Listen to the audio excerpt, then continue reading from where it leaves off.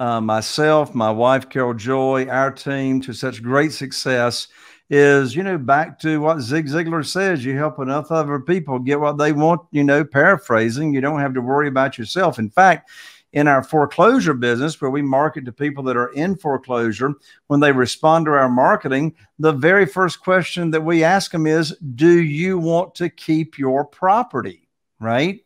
And if they want to keep their property, then I can't give them legal advice. I can't give them accounting advice, but I can give them advice from our experience. And we've got a 10-point checklist as to some areas that they may not have thought about as to how they could keep their property.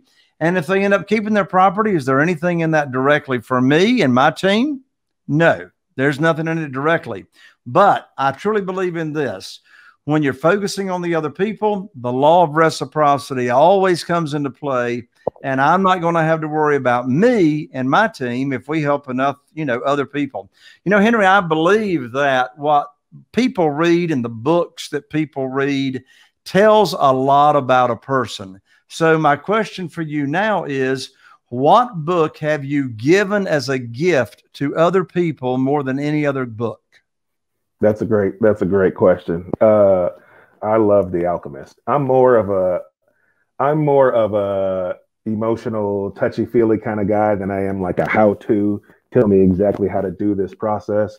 And so books like The Alchemist, where it talks about living in your purpose and fulfilling your dreams and passions, stuff like that really gets me pumped up. It really motivates me. I truly believe that, like I said, I found this business in the middle of the night, and I immediately knew it was for me.